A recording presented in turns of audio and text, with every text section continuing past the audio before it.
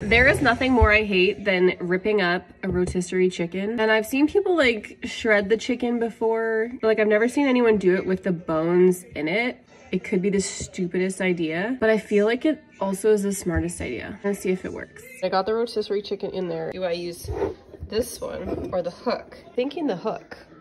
Close that.